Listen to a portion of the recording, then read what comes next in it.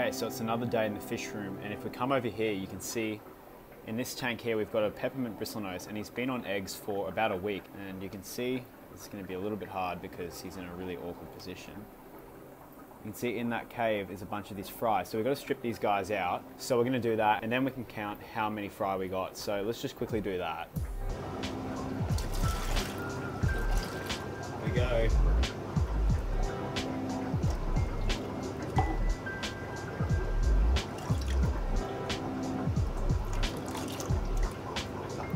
Come on, Dad.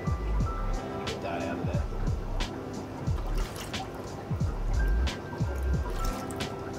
Okay, so you can see all the peppermints here, and I did a count, and I think there's about 130 of them, which is kind of nuts. So I can't really believe we got this many peps, but we're going to add them to this grow out tank over here in the corner. So I've taken the matin filter out, and there's a ton of mulm for them to chew on, and I'm going to add some leaves in a sec, but we'll add them in here, and they can do some growing out in here and turn into decently sized peppermint bristlenose.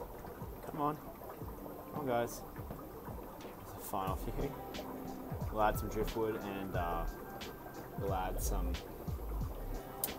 leaf litter to this aquarium for these guys to rasp on, but you can see them all on the glass there.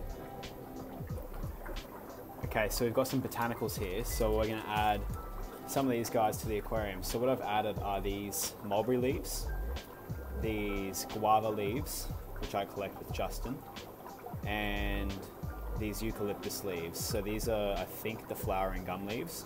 Now, the mulberry leaves and the guava leaves are going to break down really quick and form a lot of biofilm, which will get the guts of these little guys really just start pumping, because it's full of just like bacteria, and it's just amazing stuff for them. So these are going to be great. And then the eucalyptus provides a lot of that eucalyptus oil, which is a great antibacterial and antifungal, which should help with these guys at this age. So we've added that. We're also going to give them a squirt of some baby brine shrimp. So I've got some baby brine shrimp here. So I'll just get like a little pipette full of it. So you can see it all here. I'm just going to add this to the aquarium. And that'll go along the glass and all that. And these guys will be able to eat that. So I might just do one more squirt because there's just a ton of them in there. And this is just great food for them at the start. So that's all you need to feed them at the moment. They'll get some green rapashi, so some super green rapashi and all that kind of stuff. And I'll keep you guys updated as they continue to develop. Well, it's now the afternoon and we're back in the fish room, and you can come over to the tank and you can see in here how it's cleared up and all the leaves have started to sink. And if you look up in the back, you can see all the peppermint bristlenose. So they're settled in, there's some baby brine shrimp in the water, and hopefully they start to do really, really well in this aquarium, so that's great. But I guess besides from that, what we're going to be setting up this afternoon, because it's late at night and I've just finished up all the jobs in the fish room, is we're going to be setting up a few more pairs of bettas. So if you look in here, you can see there's a bunch of fry in this box here, so we bred some bettas in here. There's fry over here. In here we've got some of the yellow hellboy fry. We're not going to be able to see them too well because they're so tiny. And some more fry in here. Now, there's a few pairs over here which I've been pair testing that didn't spawn last time. So we've got a yellow hellboy here. We've got, I don't know, this like platinum blue rim betta here. We've got this awesome looking female here, which we're going to be pairing up with some awesome looking male. And we've got this drab female. So I think we might swap this drab female out, use this female. And if you have a look at some of these males, they just look incredible. So there's one there, there's another one there, and then there's a blue-black male over here. So you can see he looks alright, but these two just look fantastic. So we'll set these guys up, and hopefully we get some spawning tomorrow. Okay, so we've just set the pairs up, and you can see we've got this beautiful female with this beautiful male here. These are just the half moon placottes. And then here we've got a blue-black bicolor with, I think, what was the female in here? So we've got the blue-black male there. And then we had a beautiful female in here somewhere. Maybe we didn't add a female. Okay, well, good thing I spotted that. We'll add a female. In here we've got this like platinum half moon placate with this blue rim half moon placate. And we've got this like marble half moon placate. Gosh, I can't say that word. With this yellow hellboy female. And then we've got two yellow hellboys here. So we'll see how they go. We'll cover these guys up and we'll check up on them in the morning and see if we've got any spawning going on. Okay, so quick update. Me and Justin have gone and we picked up a ton of fish. So there's 10 bristlenose bristlenose pairs down there, and there's a apparently blue-eye lemon pair here. So I don't know, we'll have to see when we get to the fish room, but we'll show you guys when we get there. So we just got back from a long drive. Credit to Justin for driving. Shout out. I'm tired. Yeah, everyone's tired now. We've picked up a bunch of fish. Here's some fish that Justin's taken home. So these are just some pairs of albino bristlenose. And they don't look albino because they've been feeding on cichlid pellets. Yeah. So they're massive though. And we also picked up this trio of L144 blue-eyed lemon plecos. So hopefully these guys breed for us. But that's what we got. We also just came into the fish room and there was literally 4 angel spawns. So these guys, I don't know why we didn't vlog it. These guys spawned. We had a black marble spawn, a leopard spawn, and another koi spawn. And we set them all up over here. So we've got a whole bunch of these angelfish eggs in here. So that's really good news. And we've also had a stir-by spawn. So if you come over here, you can see there's a bunch of these stir-by eggs all over the tank. So we're gonna go collect all these and wrap up here for the afternoon. So we've got in here what we think, if the water would stop moving, I think that's meant to be the male. That's the female, and then maybe a young female or male there. So we'll grab this one. So this is the male, allegedly. Oh, that's so gross to touch.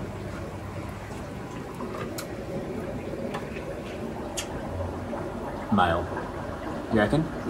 100%? Yeah. We'll have to see compared to the other ones. Yeah, let's throw the other one in, have a look.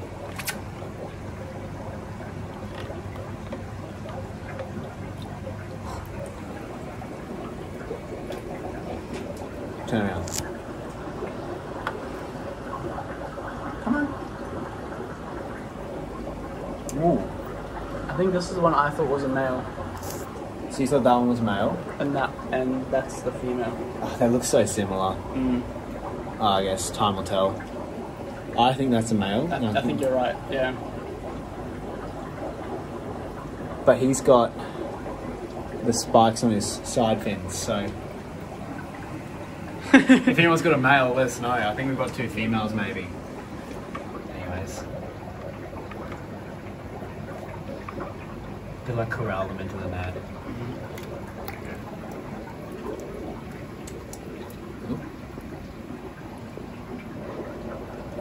Cool. Well, we'll see how they go. So it's a few days later and we're back in the fish room, and in today's little segment of the vlog, we're going to be changing out these containers. Now I'm going to turn the lights on and show you what's in here. So I don't know if you guys can see, but in these containers I'm hatching out some little tiny rainbow fish. So you can see they're very, very small. You can see along the surface of the water there's just a bunch of these little tiny rainbow fish. So these guys are dwarf neon pragox rainbows, and I've got these guys up here on top of the betta rack, and they're all hatching out. So what happens with these guys is you throw a spawning mop inside of the parent's aquarium, and then the fish go and they scatter their eggs within that mop. So you can see all that yarn and stuff there is where the eggs would get scattered. And then what I do is I throw them into one of these tubs, and I throw a little bit of aeration, which you can see there, just to break the surface of the water and oxygenate the water. And these guys hatch out where they eat lots of little Hikari first bites, egg yolk, and baby brine shrimp when they're big enough. So we've got heaps of these guys. There's probably maybe 100 of these pragox rainbows. And then over in this tub, we don't have as many because these guys are a new colony, but these are some Bosemani rainbows. So we're going to take these guys out, and we're going to take, so we're going to put these guys into grow outs now. And then what we're going to do is we're going to take the spawning mops from over the other side of the fish room and swap them out and hopefully hatch out a few more eggs. So we'll get to doing that now.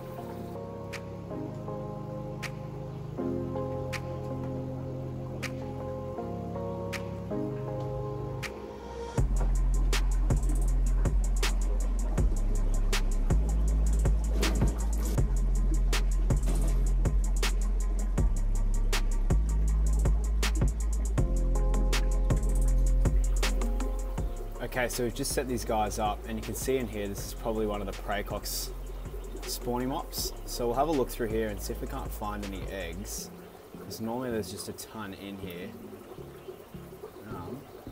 So I don't know how well you guys can see, but right there in the middle of like where my fingers are some eggs. So you can see there's quite a few there. They lay them in like clutches of like, I don't know, maybe 20 each morning, each female. So every day they get eggs. You can see there's some more right there in the middle of the screen, those little pearls right there. So how cool is that? Those are the prey cocks. So we're gonna leave this mop in this container for about 10 days and you'll see these little baby prey cocks swimming around the top. And what you're gonna do is you're gonna use some of your Hikari first bites, or you can use egg yolk and things like that. And it's gonna provide like a little dust over the top. So I'll show you guys when I do that, when these guys start hatching, and we should be good.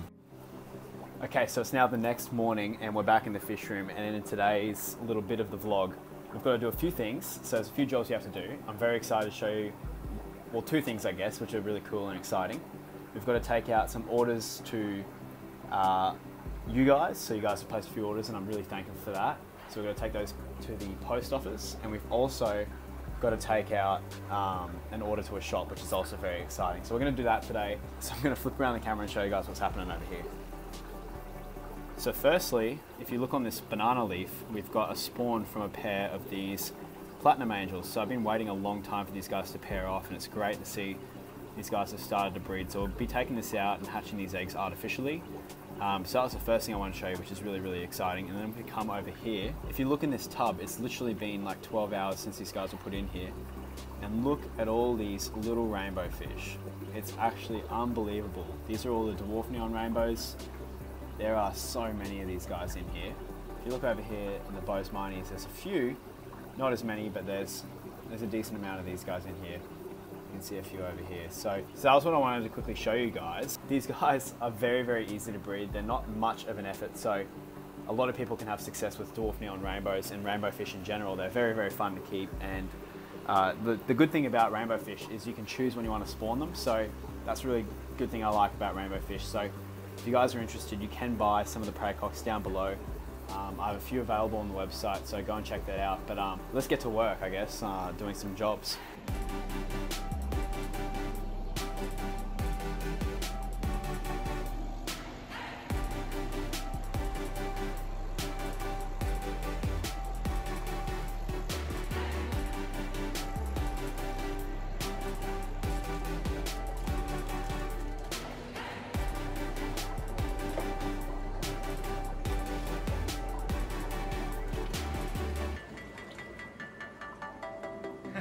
Okay, so the day's come to where we're going to select some brood stock out from our black rams for future breeding, and Justin's picking out, how many are you picking out? I think we're going to do maybe like 4 pairs or something. 4 pairs? Yeah. Okay, cool. So we're picking out a bunch of these black rams. Let's see how good some of them look. There's really plump females, just absolutely chock full of eggs like you can see here. This is a nice male, yeah. There's a beautiful male there. And we're going to catch all these guys out, and Justin's going to pair them off, and we're going to start our F2s. They'll be our F2s, won't they? Yeah, F2s. Yeah. Let's see some of the Like that one right there. Yep. Oh, man. Right, this is going to take a bit of effort. Yeah, so, yeah. So, we've picked them out.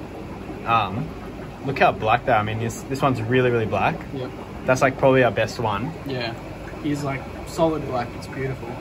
And then we've got the dominant pairs in here, and we've got some little runt ones which are also very, very black, like that big, beautiful male there.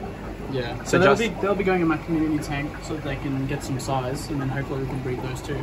Perfect. Yeah. So we're gonna bag those up, and I'm gonna select out some, and hopefully breed those.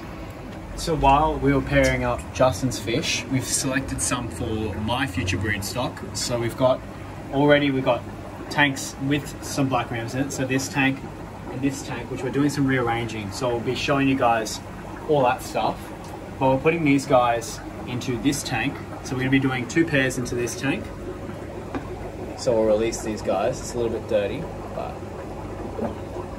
there we go. So we'll actually have to set up this tank a little bit better.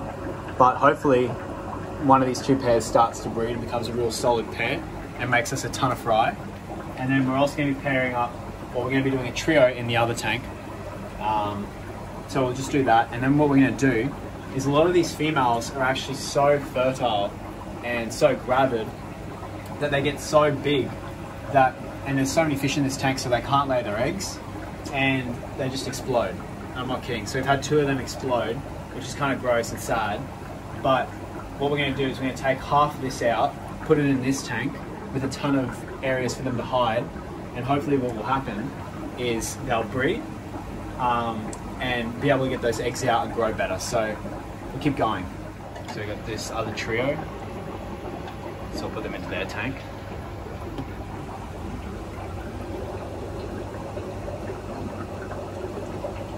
So now what we're going to be doing is, because we're making a bunch of these breeding areas for all these rams, we're going to be making a bunch of these like concaves. Is that what you'd call them, Justin?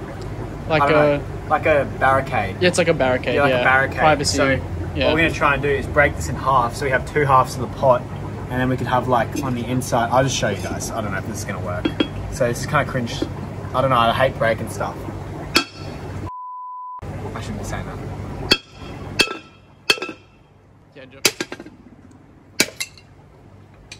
That's annoying. I mean, that one's a fail. We can maybe salvage that one. Yeah. This one. That's good. That's good. Nearly a fail.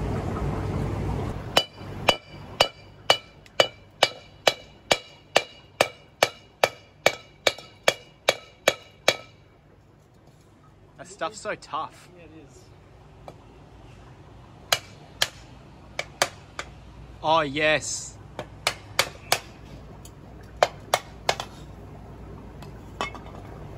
Mate. There you go. Another perfect one. Look at my crap compared. They look good. Yeah, they're really good. Alright, we'll sand those corners up and we'll put them in the aquariums. So we'll get 6 more of these to make some more of these hides. We're here at Bunnings, and we're also going to get some of these pebbles, hopefully, to spawn them on. So we'll have a look at the pebbles. I don't know which ones we're going to get. So we're also going to be getting like a bag of these ones with spawning black rocks on for the rams. I don't know if that made sense. So we're going to be getting these ones. Cool. Oh, look at that. So Justin and I have just finished up another big day in the fish room. We've got all of Justin's stock. So Justin's going to be breeding this stuff. How many did you take? I took 4 pairs. 4 pairs. So yeah. We'll see how we go with them. If you want to watch the progress of how these fish go check out Justin's channel in the link above. But we've also done a bit of a revamp, and we've upgraded all of our ram tanks. So you can see we've got way less glare now, so that's nice. And this is the method that we're going to be using to breed the rams, hopefully. So we've got like all of our shells and everything like that. I'll be showing you guys this better in the morning when it looks a bit better. We've got them all set up, and we'll have a look at the fish in the morning and see how they're going. But pretty impressed with what we've done here. Like, it looks amazing, all these ram tanks. And even if you look over here, I mean, the lights are off, but these tanks look fantastic as well with everything. So